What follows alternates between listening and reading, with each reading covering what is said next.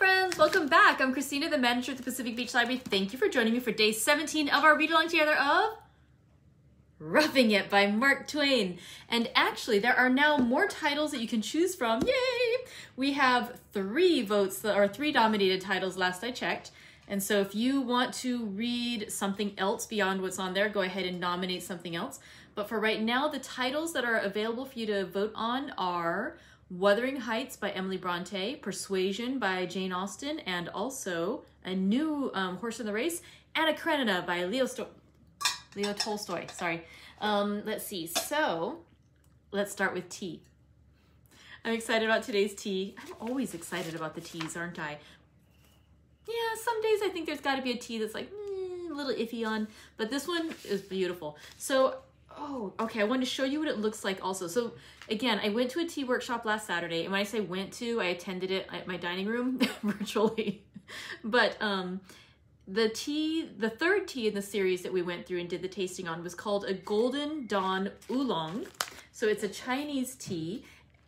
Oh, I got a little wet. Sorry about that. It's a Chinese tea, and it says this tea produces a cup that is extremely aromatic. The liquor is sweet, floral, think lilacs, and silky with a tiny bit of a mineral edge. And it says it's just made of oolong tea. Hello!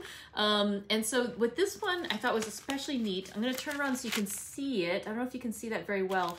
Basically, the way the gentleman described it was that, let me pull one of these out, is that the tea, which as I previously mentioned to you, he said all the tea is basically, it looks like 2 leaves, boop, and then in between the 2 leaves, there's like a little bud that grows up.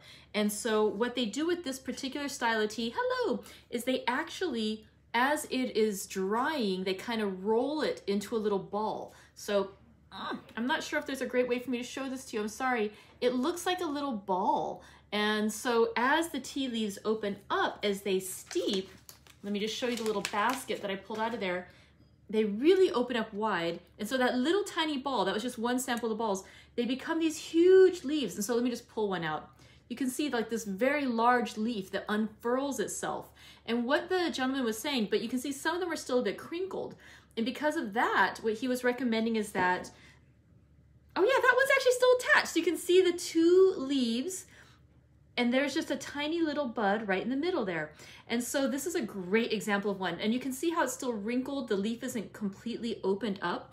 Because of that, because of the way that the leaf is rolled up as it dries, that as you're, the first time you steep it, you'll open it up and get that flavor of the tea. But some of the leaves, like that last one that I showed you, still are crinkled up. And so you haven't fully opened and unfurled the leaf.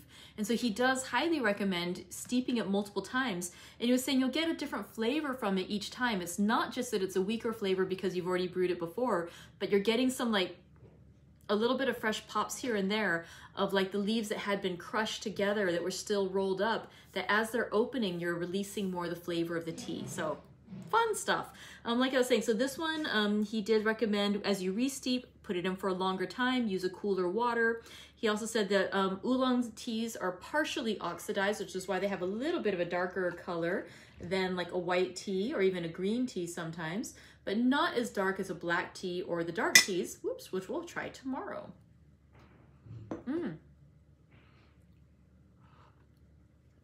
So oolong is kind of like, yeah, it's a sort of more the green family of tea, it seems like, but yeah. It's a fun tea. That's a nice one. But I just thought it was so cool too, how it goes from this tiny little ball of tea to just opening up to these beautiful, beautiful leaves. He was also saying too, when you re-steep, if you want to add in a little bit more of the fresh, like not the full, it's basically about a teaspoon for each cup of tea that you're brewing. My pot does about 24 ounces. So I usually put in a good sized tablespoon. So, you might want to add a tiny bit extra to kind of punch it up a little bit if you're re-steeping on your second or third steeping for the leaves. But yeah, just a fun little tidbit about the tea. All right, now let's talk about our reading, because it's the tea with Mark Twain. Tea with, you're here for tea, but also probably a bit more about the book, let's be honest. I'm also here for the tea. So let's talk a bit about what we read yesterday in Roughing It by Mark Twain, and then we'll go to our new chapters for today. So yesterday we read 3 chapters together. In chapter 55, Mark Twain spoke about how basically he had realized he was a bit feeling like he was ready for a change. And so he decided to take a friend up on his offer to represent a mining company that wanted to go to New York to sell rights into their mine. And so his friend tells him about this opportunity, and so he decides to go. A bit more stuff too about like some folks he meets on a carriage. What's weird to me too is that he decides he's going to go to New York to try to sell rights to this mine, but for some reason, instead of going back across the way he came, like traveling east, he decides to go to San Francisco, and I'm not sure if he's going to catch a boat or if he's going to catch a train or exactly how he's getting across to New York, but somehow, and maybe I missed it, if anyone else caught this part, in order to go to New York, he's traveling to San Francisco. It all works out. So he ends up going to San Francisco, and on the way so then chapter 56 is talking about like, you know, what it looks like in California, how, you know, it's really so beautiful, but it's good to see from a distance, and how these, you know, people praise the weather, but for him personally, he thinks that having the same beautiful weather all the time by virtue of it being the same is not pleasant, that you need change, that you need the seasons. So again, as a Southern Californian born and bred, I gotta say, I do love a lit up palm tree for Christmas, and I like to have my weather almost the same all year round.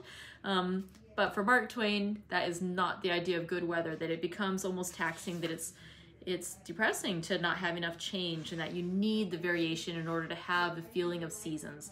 And so for him, he was saying it's much better to head back to the East Coast and get that kind of seasonal weather.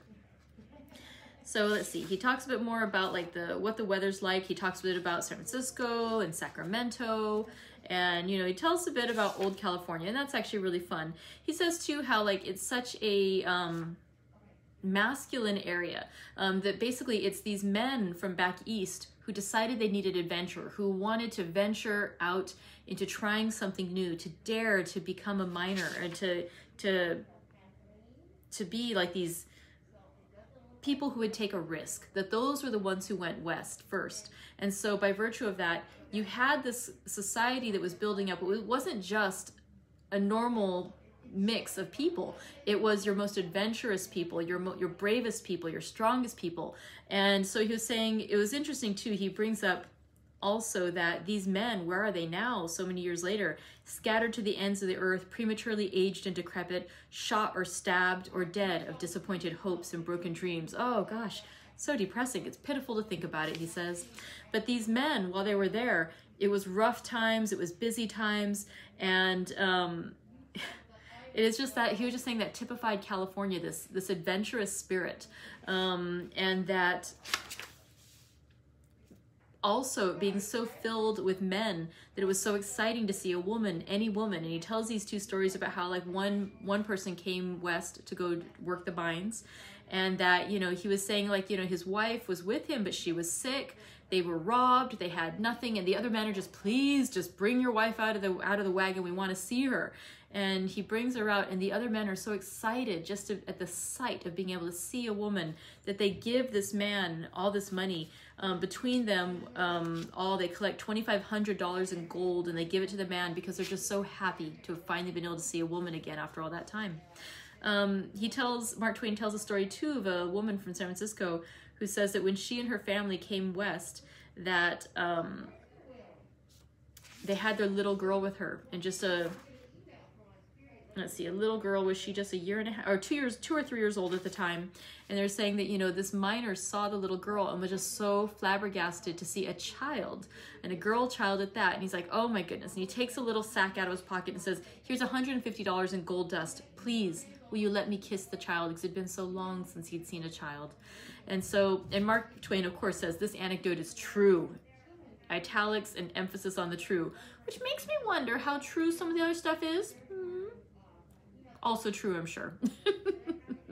Mark Twain then follows this something up, which he does not emphatically say was true, which was an anecdote about how once he was in the Humboldt Mountains, and he saw a line of miners waiting to look at something, and so he got in line too, you know. And they finds out it's a line to see a genuine live woman, and at the end of a half-hour wait, he gets to see the woman, and it's a very elderly woman whom he originally describes as 165 years old if a day, and she with no teeth and just frying flapjacks in her pan.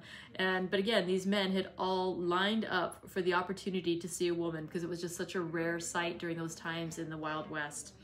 So that was our chapters from yesterday. Today we are going to read 58 to 61, and I will say, as I was skimming around, I did see the word Calaveras. So I don't know if we're going to hear about any jumping frogs of Calaveras County today, but maybe we're getting to the section of his history where that perhaps inspired that story. Let's go in together and start out with chapter 58 of Roughing It by Mark Twain. As I mentioned, we're going to read 4 chapters today, 58 to 61. Let's begin with chapter 58.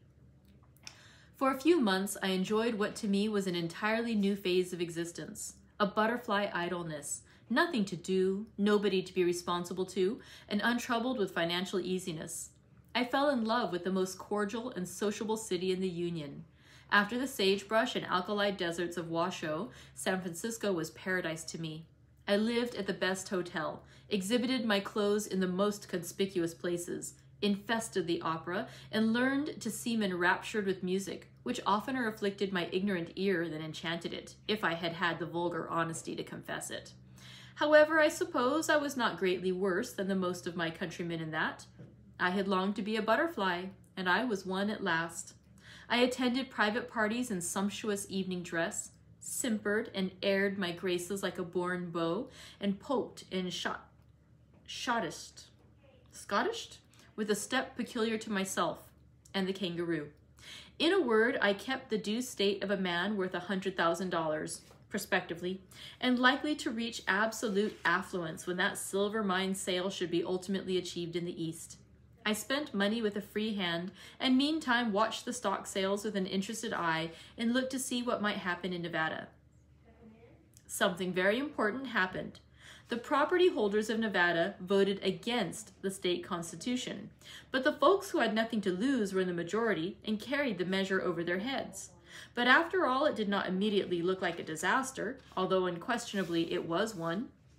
I hesitated, calculated the chances, and then concluded not to sell. Stocks went on rising. Speculation went mad. Bankers, merchants, lawyers, doctors, mechanics, laborers, even the very washerwomen and servant girls were putting up their earnings on silver stocks, and every sun that rose in the morning went down on paupers enriched, and rich men beggared. What a gambling carnival it was! Gold and curry soared to $6,300 a foot. And then, all of a sudden, out went the bottom, and everything and everybody went to ruin and destruction. The wreck was complete. The bubble scarcely left a microscopic moisture behind it. I was an early beggar, and a thorough one. My hoarded stocks were not worth the paper they were printed on. I threw them all away. I, the cheerful idiot that had been squandering money like water and thought myself beyond the reach of misfortune, had not now as much as $50 when I gathered together my various debts and paid them. I removed from the hotel to a very private boarding house. I took a reporter's berth and went to work. I was not entirely broken in spirit, for I was building confidently on the sale of the silver mine in the East. But I could not hear from Dan. My letters miscarried or were not answered. One day I did not feel vigorous and remained away from the office. The next day I went down toward noon as usual and found a note on my desk which had been there 24 hours. It was signed Marshall, the Virginia reporter, and contained a request that I should call at the hotel and see him and a friend or two that night, as they would sail for the East in the morning. A postscript added that their errand was a big mining speculation. I was hardly ever so sick in my life. I abused myself for leaving Virginia and entrusting to another man a matter I ought to have attended to myself. I abused myself for remaining away from the office on the one day of all the year that I should have been there. And thus berating myself, I trotted a mile to the steamer wharf and arrived just in time to be too late. The ship was in the stream and underway.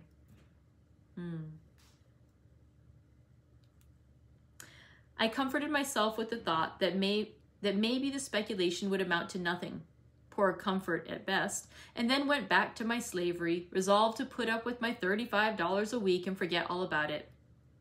A month afterward, I enjoyed my first earthquake. It was one which was long called the Great Earthquake, and is doubtless so distinguished till this day. It was just after noon on a bright October day. I was coming down 3rd Street. The only objects in motion anywhere in sight in that thickly built and populous quarter were a man in a buggy behind me and a streetcar wending slowly up the cross street. Otherwise, all was solitude and a Sabbath stillness. As I turned the corner around a frame house, there was a great rattle and jar, and it occurred to me that here was an item. No doubt a fight in that house. Before I could turn and seek the door, there came a really terrific shock. The ground seemed to roll under me in waves, interrupted by a violent joggling up and down, and there was a heavy grinding noise as of brick houses rubbing together. I fell up against the frame house and hurt my elbow. I knew what it was now, and from mere repertorial instinct, nothing else, took out my watch and noted the time of day. At that moment, a third and still severer shock came, and as I reeled about on the pavement trying to keep my footing, I saw a sight. The entire front of a tall 4-story brick building in 3rd Street sprung outward like a door and fell sprawling across the street, raising a dust like a great volume of smoke. And here came the buggy. Overboard went the man, and in less time than I can tell it, the vehicle was distributed in small fragments along 300 yards of street. One could have fancied that somebody had fired a charge of chair rounds and rags down the thoroughfare. The streetcar had stopped. The horses were rearing and plunging. The passengers were pouring out at both ends, and one fat man had crashed halfway through a glass window on one side of the car, got wedged fast, and was squirming and screaming like an impaled madman.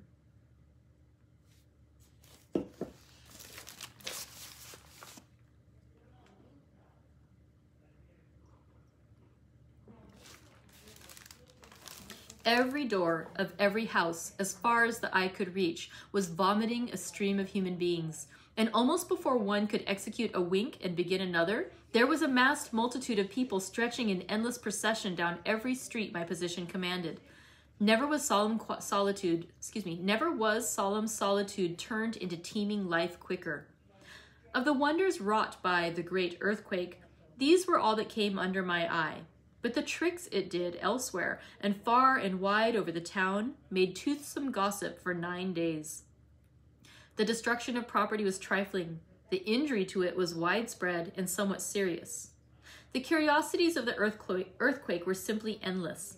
Gentlemen and ladies who were sick, or were taking a siesta, or had dissipated till a late hour and were making up lost sleep, thronged into the public streets in all sorts of queer apparel, and some without any at all. One woman who had been washing a naked child ran down the street, holding it by the ankles as if it were a dressed turkey. Prominent citizens who were supposed to keep the Sabbath strictly rushed out of saloons in their shirt sleeves with billiard cues in their hand. Dozens of men with necks swathed in napkins rushed from barber shops, lathered to the eyes or with one cheek clean shaved and the other still bearing a hairy stubble. Horses broke from stables, and a frightened dog rushed up a short attic ladder and out onto a roof, and when his scare was over, had not the nerve to go down again the same way he had gone up. A prominent editor flew downstairs in the principal hotel with nothing on but one brief undergarment, met a chambermaid, and exclaimed, "Oh, what shall I do? Where shall I go?" She responded with a naive serenity, "If you have no choice, you might try a clothing store." A certain foreign consul's lady was the acknowledged leader of fashion, and every time she appeared in anything new or extraordinary, the ladies in the vicinity made a raid on their husbands' purses and arrayed themselves similarly. One man who had suffered considerably and growled accordingly was standing at the window when the shocks came, and the next instant the consul's wife, just out of the bath, fled by with no other apology for clothing than a bath towel. The sufferer rose superior to the terrors of the earthquake and said to his wife, "Now that is something like. Get out your towel, my dear." The plastering that fell from ceilings in San Francisco that day would have covered several acres of ground. For some days afterward, groups of eyeing and pointing men stood about many a building, looking at long zigzag cracks that extended from the eaves to the ground. 4 feet of the tops of 3 chimneys on one house were broken square off and turned around in such a way as to completely stop the draft. A crack 100 feet long gaped open 6 inches wide in the middle of one street, and then shut together again with such force as to ridge up the meeting earth like a slender grave. A lady sitting in her rocking and quaking parlor saw the wall part at the ceiling, open and shut twice, like a mouth, and then drop the end of a brick on the floor like a tooth. She was a woman easily disgusted with foolishness, and she arose and went out of there. One lady who was coming downstairs was astonished to see a bronze Hercules lean forward on its pedestal as if to strike her with its club. They both reached the bottom of the flight at the same time, the woman insensible from the fright. Her child, born some little time afterward, was club-footed. However, on second thought, if the reader sees any coincidence in this, he must do it at his own risk. The first shock brought down 2 or 3 huge organ pipes in one of the churches. The minister, with uplifted hands, was just closing the services. He glanced up, hesitated, and said, "However, we will omit the benediction." And the next instant there was a vacancy in the atmosphere where he had stood.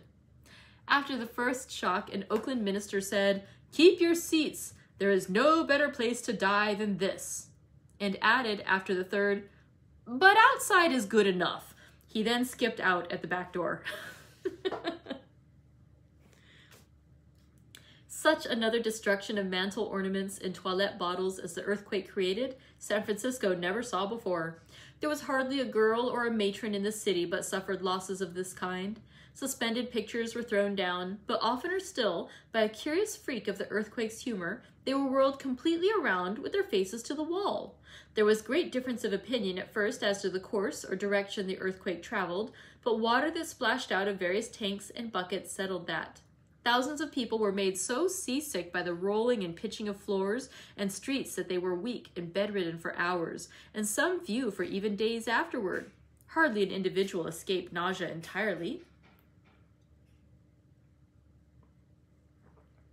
The queer earthquake, episodes that formed the staple of San Francisco gossip for the next week, would fill a much larger book than this, and so I will diverge from the subject. By and by, in the due course of things, I picked up a copy of the Enterprise one day and fell under this cruel blow. Nevada Mines in New York. G.M. Marshall, Sheba Hers, and Amos H. Rose, who left San Francisco last July for New York City with ores from mines in Pinewood District, Humboldt County, and on the Reese River Range, have disposed of a mine containing 6,000 feet and called the Pine Mountains Consolidated for the sum of $3 million.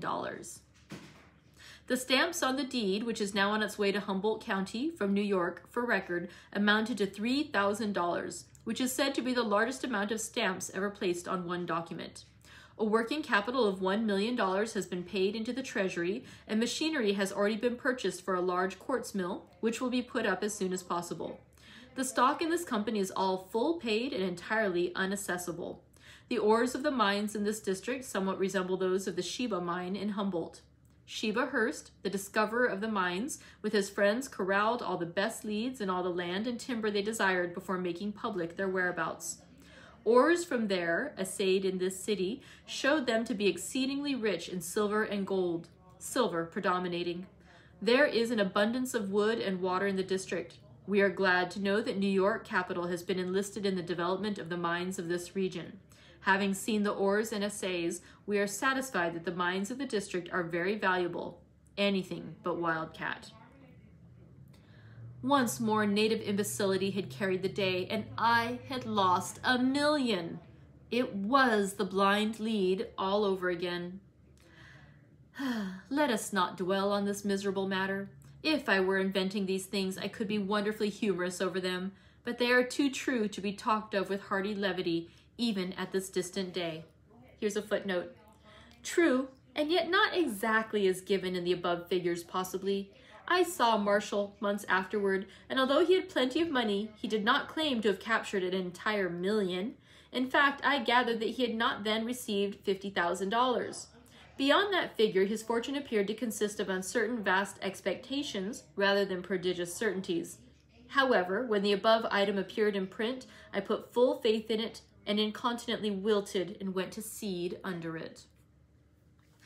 Suffice it that I so lost heart and so yielded myself up to repinings and sighings and foolish regrets that I neglected my duties and became about worthless as a reporter for a brisk newspaper. And at last one of the proprietors took me aside with a charity I still remember with considerable respect and gave me an opportunity to resign my berth and so save myself the disgrace of a dismissal. No, it's not ready yet. You're number 58. It's going to be a while. And now chapter 59. For a time, I wrote literary screeds for the Golden Era. C.H. Webb had established a very excellent literary weekly called The Californian, but high merit was no guarantee of success. It languished, and he sold out to 3 printers, and Bret Harte became editor at $20 a week, and I was employed to contribute an article a week at $12. But the journal still languished, and the printers sold out to Captain Ogden, a rich man and a pleasant gentleman who chose to amuse himself with such an expensive luxury without much caring about the cost of it.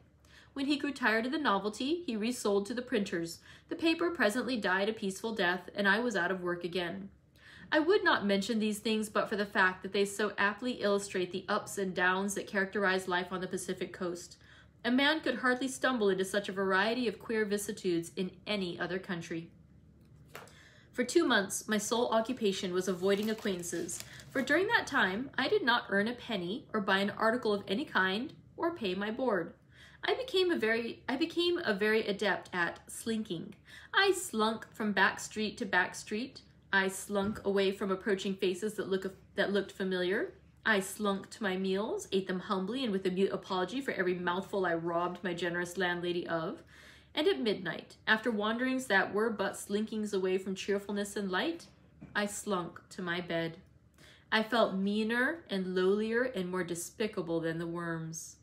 During all this time I had but one piece of money, a silver 10-cent piece, and I held to it and would not spend it on any account, lest the consciousness coming strong upon me that I was entirely penniless might suggest suicide. I had pawned everything but the clothes I had on, so I clung to my dime desperately till it was smooth from handling. However, I am forgetting. I did have one other occupation besides that of slinking. It was the entertaining of a collector, and being entertained by him, who had in his hands the Virginia banker's bill for the $46 which I had loaned my schoolmate, the prodigal.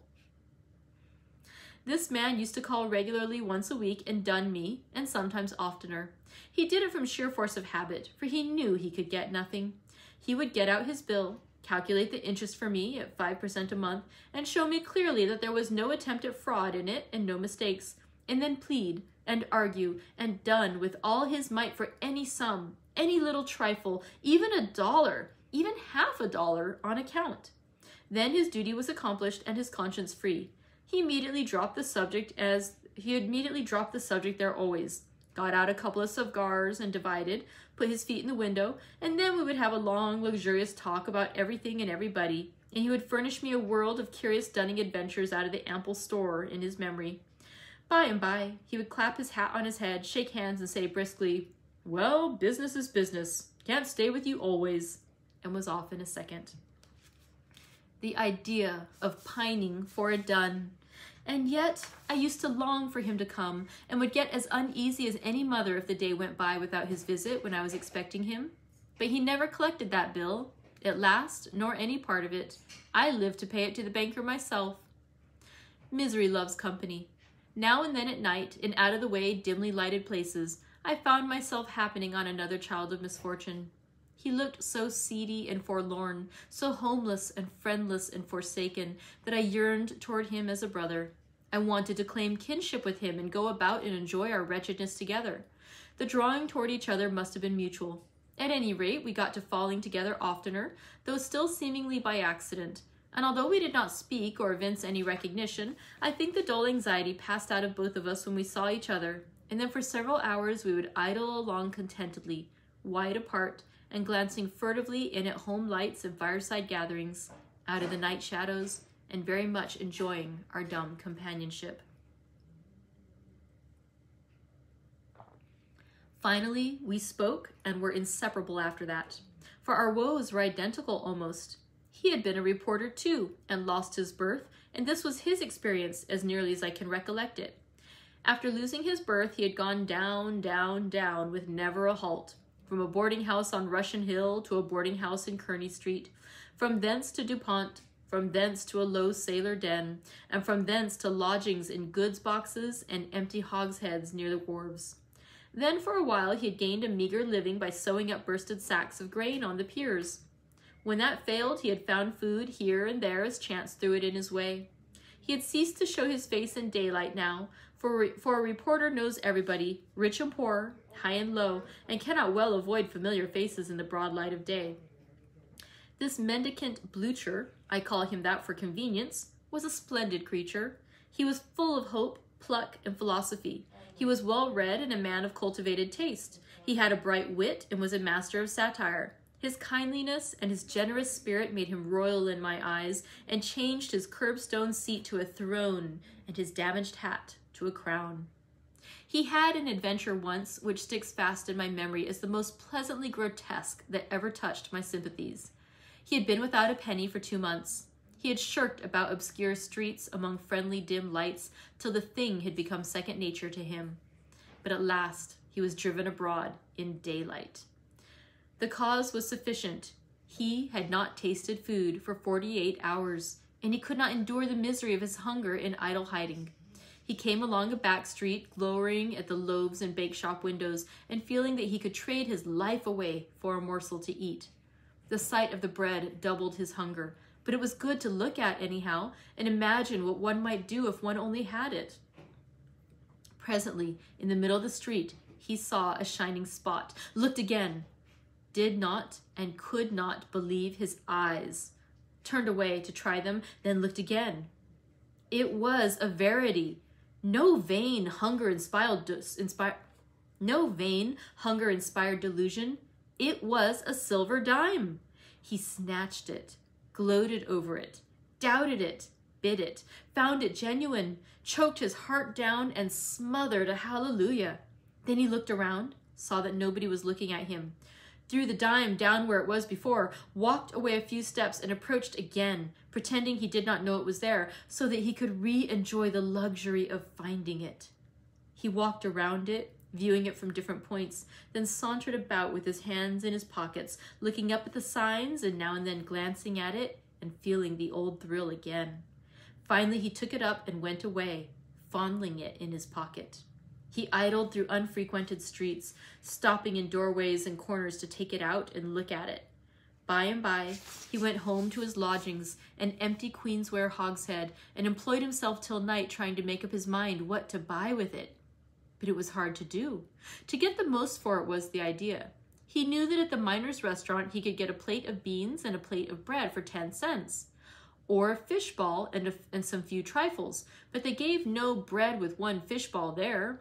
At French Pete's he could get a veal cutlet, plain, and some radishes and bread for 10 cents, or a cup of coffee, a pint at least, and a slice of bread.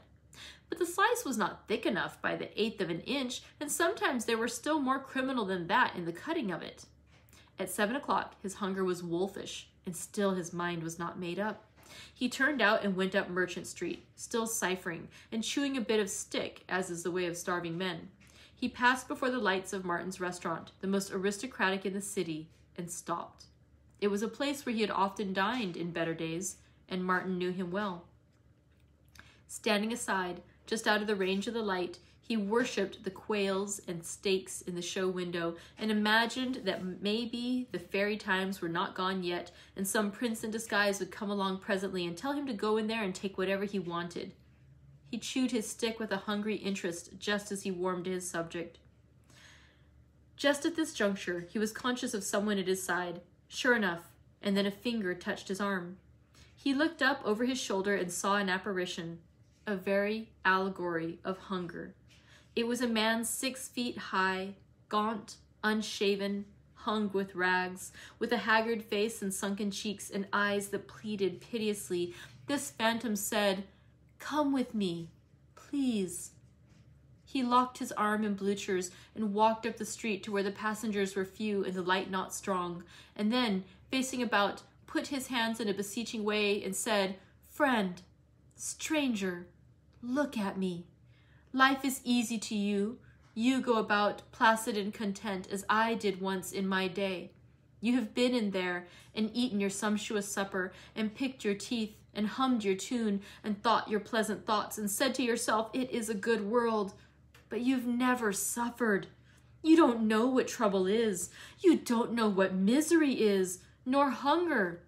Look at me. Stranger, have pity on a poor, friendless, homeless dog. As God is my judge, I have not tasted food for 48 hours.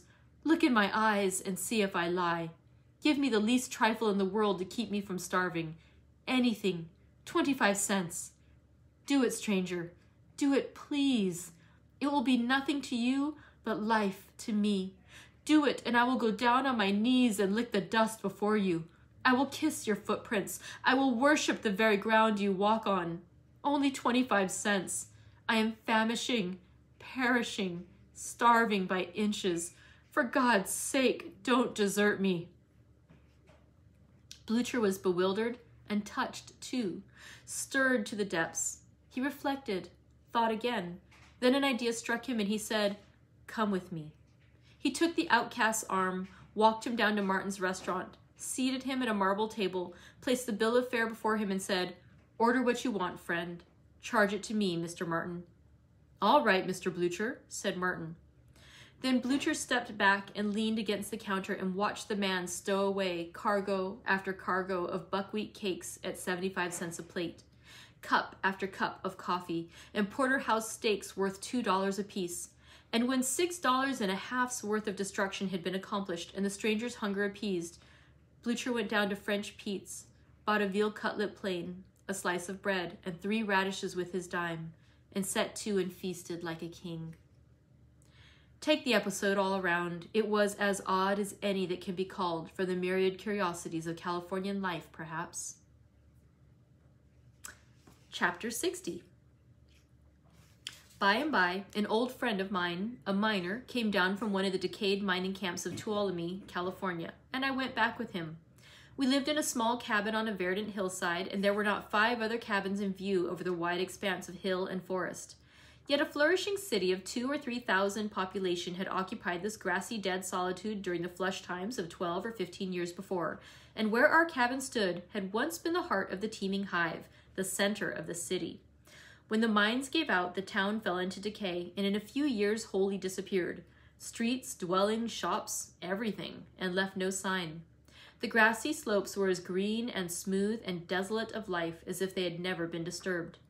The mere handful of miners still remaining had seen the town spring up, spread, grow and flourish in its pride, and they had seen it sicken and die and pass away like a dream. With it their hopes had died, and their zest of life. They had long ago resigned themselves to their exile and ceased to correspond with their distant friends or turn longing eyes toward their early homes. They had accepted banishment, forgotten the world and been forgotten of the world.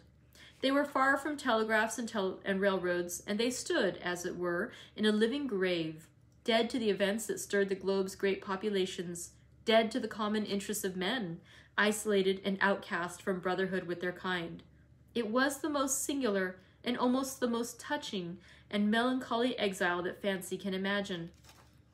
One of my associates in this locality for 2 or 3 months was a man who had had a university education, but now for 18 years he had decayed there by inches, a bearded, rough-clad, clay-stained miner, and at times, among his sighings and soliloquizings, he unconsciously interjected vaguely remembered Latin and Greek sentences. Dead and musty tongues, meet vehicles for the thoughts of one whose dreams were all of the past, whose life was a failure, a tired man burdened with the present and indifferent to the future, a man without ties, hopes, interests, waiting for rest and the end.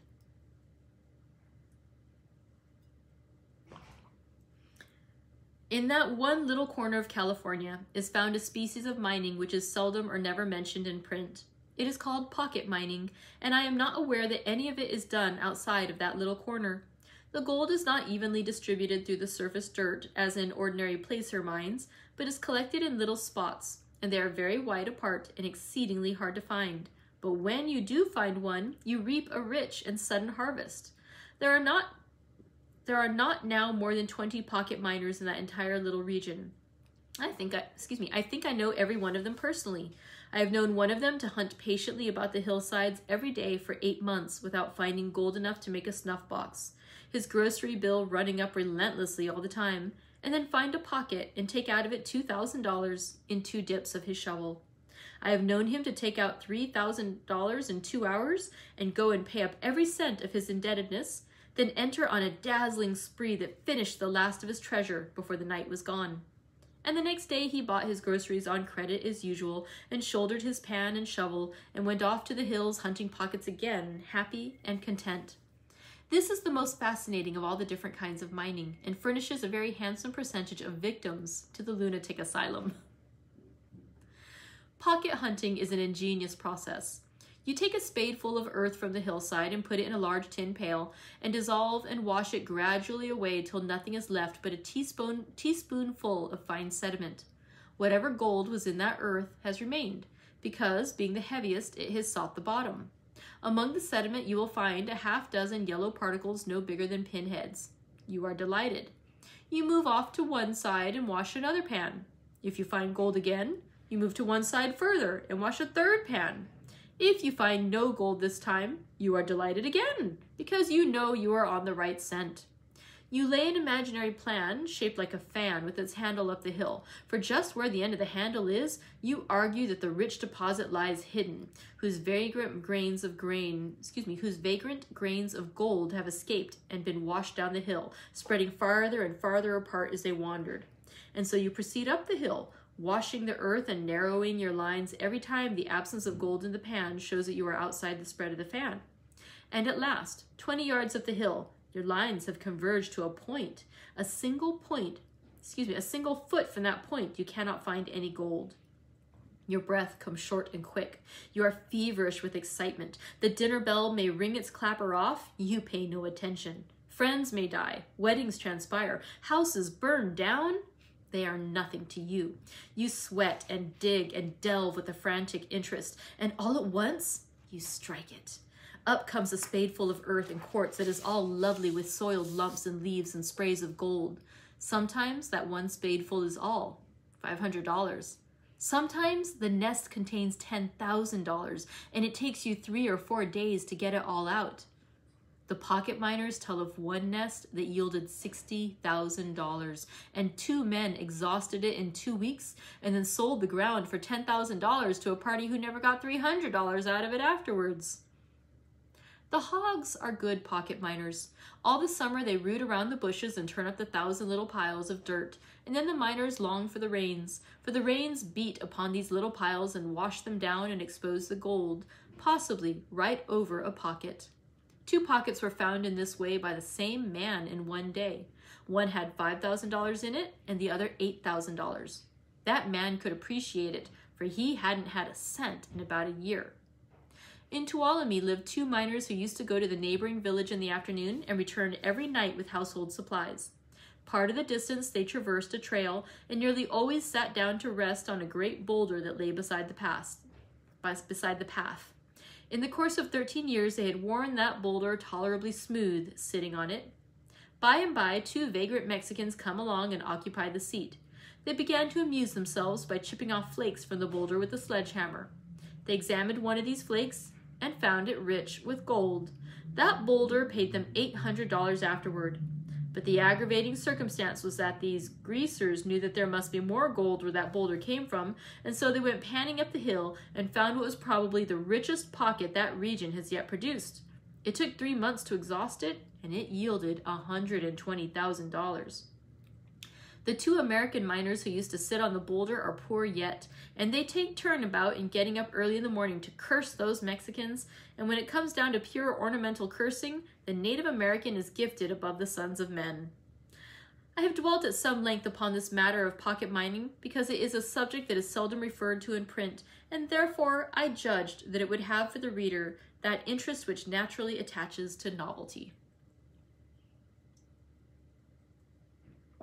And now chapter 61. One of my comrades there, another of those victims of 18 years of unrequited toil and blighted hopes, was one of the gentlest spirits that ever bore its patient cross in a weary exile. Grave and simple Dick Baker, pocket miner of Dead House Gulch. He was 46, gray as a rat, earnest, thoughtful, slenderly educated, slouchily dressed, and clay-soiled. But his heart was finer metal than any gold his shovel ever brought to light, than any, indeed, that ever was mined or minted. Whenever he was out of luck and a little downhearted, he would fall to mourning over the loss of a wonderful cat he used to own, for where women and children are not, men of kindly impulses take up with pets, for they must love something. And he always spoke of the strange sagacity of that cat with the air of a man who believed in his secret heart that there was something human about it, maybe even supernatural. I heard him talking about this animal once. He said, "Gentlemen, I used to have a cat here by the name of Tom Quartz, which you'd 'a' took an interest in, I reckon. Most anybody would. I had him here 8 year, and he was the remarkablest cat I ever see. He was a large gray one of the Tom species, and he had more hard, natural sense than any man in this camp, and a power of dignity. He wouldn't let the governor of California be familiar with him. He never catched a rat in his life, 'peared to be above it. He never cared for nothing but mining. He knowed more about mining, that cat did, than any man I ever see. You couldn't tell him nothin' about placer diggin's. And as for pocket mining, why, he was just born for it. He would dig out after me and Jim when we went over the hills prospectin', and he would trot along behind us for as much as 5 mile if we went so fur. And he had the best judgment about mining ground. Why, you never see anything like it. When we went to work, he'd scatter a glance around, and if he didn't think much of the indications, he would give a hook as to say, or give a look as much as to say, 'Well, I'll have to get you to excuse me.' And without another word, he'd heist his nose in the air and shove for home. But if the ground suited him, he would lay low and keep dark till the first pan was washed, and then he would sidle up and take a look. And if there was about 6 or 7 grains of gold, he was satisfied. He didn't want no better prospect than that. And he would lay down on our coats and snore like a steamboat till we'd struck the pocket, and then get up and superintend. He was nearly lightning on superintending. Well, by and by, up comes this year quartz excitement. Everybody was into it. Everybody was picking and blasting instead of shoveling dirt on the hillside. Everybody was putting down a shaft instead of scraping the surface. Nothing would do Jim, but we must tackle the ledges too, and so we did. We commenced putting down a shaft, and Tom Quartz, he began to wonder what the dickens it was all about. He hadn't ever seen any mining like that before, and he was all upset, as you may say. He couldn't come to a right understanding of it, no way. It was too many for him. He was down on it too, you bet you. He was down on it powerful, and he always appeared to consider it the cussedest foolishness out. But that cat, you know, was always agin newfangled arrangements. Somehow he never could abide 'em. You know how it is with old habits. But by and by Tom Quartz began to get sort of reconciled a little, though he never could altogether understand that eternal sinking of a shaft and never panning out anything. At last he got to coming down in the shaft himself to try to cipher it out. And when he get the blues and feel kind of scruffy and aggravated and disgusted, knowing as he did that the bills was running up all the time and we weren't making a cent, he would curl up on a gunny sack in the corner and go to sleep. Well, one day when the shaft was down about 8 foot, the rock got so hard that we had to put in a blast, the first blasting we'd ever done since Tom Quartz was born. And then we lit the fuse and climbed out and got off about 50 yards and forgot and left Tom Quartz sound asleep on that gunny sack. In about a minute, we seen a puff of smoke bust up out of the hole, and then everything let go with an awful crash, and about 4 million tons of rock and dirt and smoke and splinters shot up about 1.5 miles into the air, and by George, right in the dead center of it was old Tom Quartz, a-going end over end, and a snorting and a sneering and a clawing and a reaching for things like all possessed. But it weren't no use, you know. It weren't no use. And that was the last we seen of him for about 2 minutes and a half. And then all of a sudden it began to rain rocks and rubbish, and directly he come down ker-whop about 10 foot off from where we stood. Well, I reckon he was perhaps the orneriest looking beast you ever see. One ear was sot back on his neck, and his tail was stove up, and his eye winkers was swinged off, and he was all blacked up with powder and smoke, and all sloppy with mud and slush from one end to the other. Well, sir, it weren't no use to try to apologize. We couldn't say a word. He took a sort of a disgusted look at himself, and then he looked at us, and it was just exactly the same as if he had said, "Gents, maybe you think it's smart to take advantage of a cat that ain't had no experience of quartz mining, but I think different." And then he turned on his heel and marched off home without ever saying another word. That was just his style, and maybe you won't believe it, but after that you never see a cat so prejudiced again quartz mining as what he was. And by, when he did get to going down in the shaft again, you'd have been astonished at his sagacity.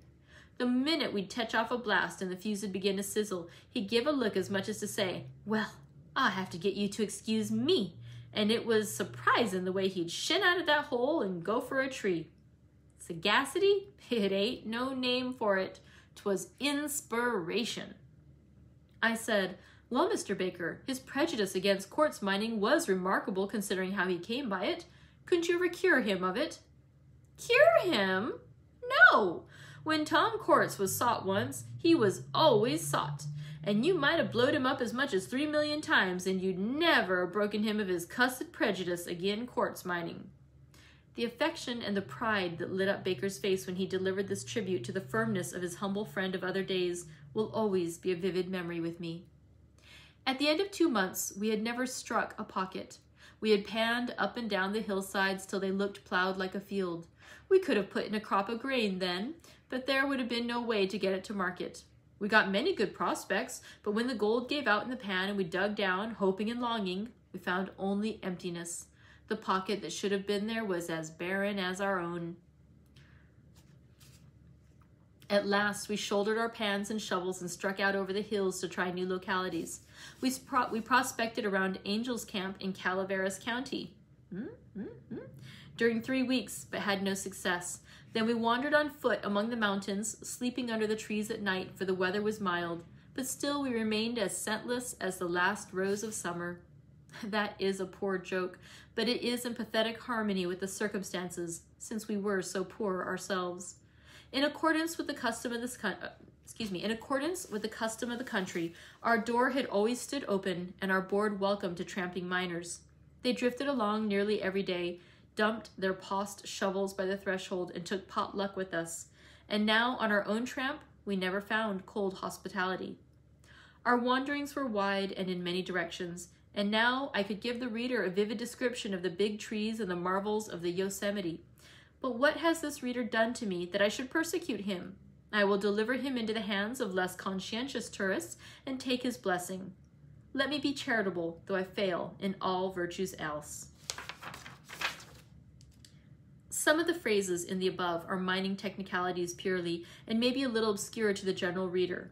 In placer diggings, the gold is scattered all through the surface dirt. In pocket diggings, it is concentrated in one little spot. In quartz, the gold is in a solid continuous vein of rock enclosed between distinct walls of some other kind of stone, and this is the most laborious and expensive of all the different kinds of mining. Prospecting is hunting for a placer. Indications are signs of its presence. Panning out refers to the washing process by which the grains of gold are separated from the dirt. A prospect is what one finds in the first panful of dirt, and its value determines whether it is a good or a bad prospect, and whether it is worthwhile to tarry there or seek further. And on that little bit of vocabulary, I think we're done with today's reading. Thank you very much for joining me for our read aloud from Roughing It by Mark Twain. We have just 5 more days of our book together. It looks like a good chunk there, but actually there's quite a bit of appendices. So it's actually not that much more book that we have left to us. Oh, it just goes up to, it's just that little teeny tiny section. So we have just a bit over 100 pages yet to go. So I look forward to seeing you tomorrow for more reading from Roughing It. And again, if you have not yet voted on what we should read next, please go ahead and vote. And if you have already voted, go back and check and see if there's something new that's been nominated. And if there's still not a book there that you are super excited to read together, nominate the book that you'd be super excited to read together. All right. Thank you very much, friends. I hope you have a great rest of your day, and I'll look forward to seeing you tomorrow for more reading. Bye.